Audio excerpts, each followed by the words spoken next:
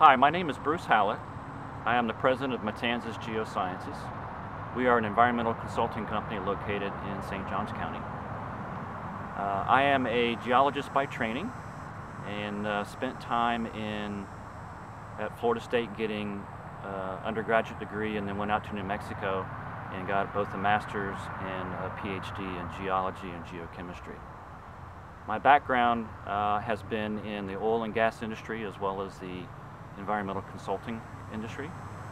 And in 1994, I started off with an international company out in New Mexico, primarily doing cleanup at Los Alamos National Laboratories.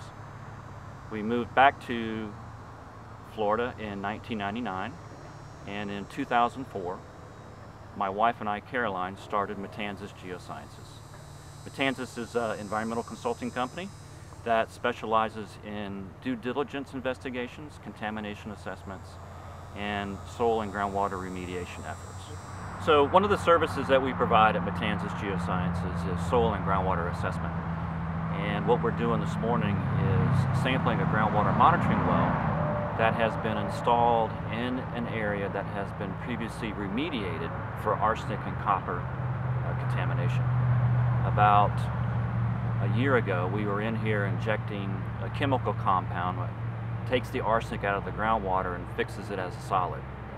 So with that treatment, the arsenic that's dissolved in the groundwater decreases, and over time the arsenic will reach levels which are agreeable with state drinking water standards.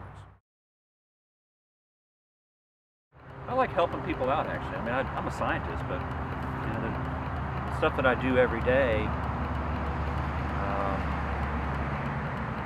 working on reports or grabbing groundwater samples, is an interest from a scientific standpoint, but what probably gives me the greatest pleasure is helping people out, because contamination can be, for a property owner that doesn't do a lot of transactions, can be something that totally turns them off. And if you help them understand the process, and if a property maybe has